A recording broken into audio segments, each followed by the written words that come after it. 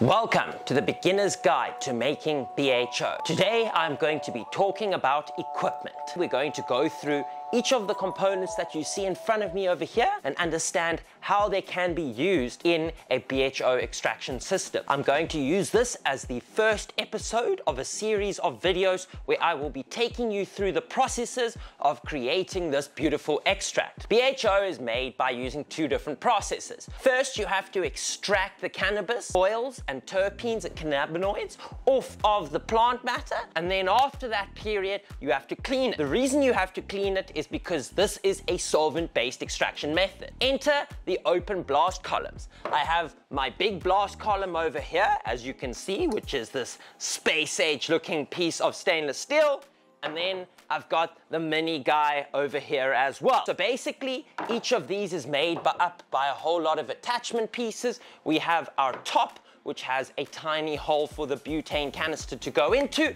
We've got our column where we fill all the good up, and then we have our openings at the bottom. The bigger column has a tap, so I can actually open and close it to create a little bit of pressure, whereas the smaller column does not. It just has a mesh at the bottom. I do make use of some coffee filters when I'm making the BHO, just to make sure no plant matter gets into the product.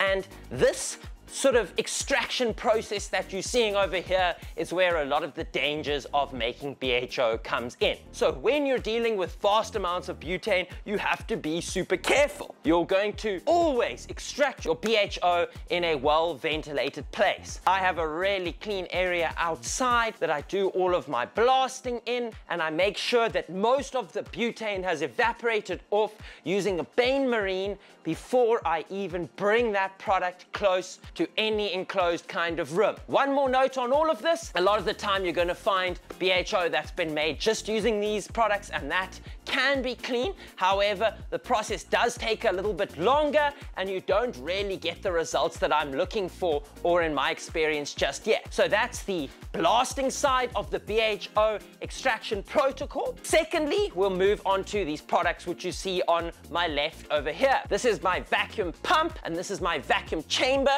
and basically this is a chamber that has a tempered glass lid. This is where the second process comes in. As you can see, there's a pipe attached onto my chamber.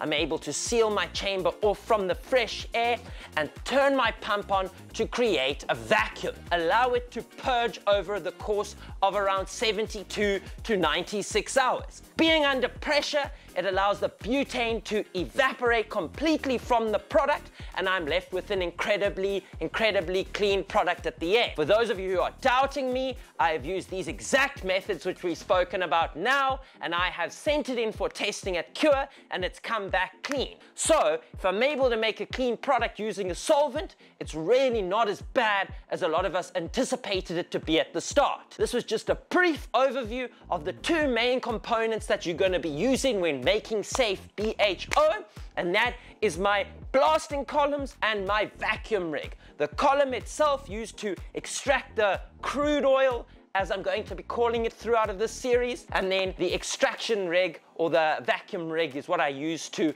get my final product. Now, depending on how you use this rig, you can get a bunch of different consistencies. Also, depending on what you do during the period, you can change the end product. So this is a really exciting space that we're going to be delving into, and I want to welcome you to Dean's series on the safe methods to extracting BHO. I hope you enjoyed it. Remember to like and subscribe.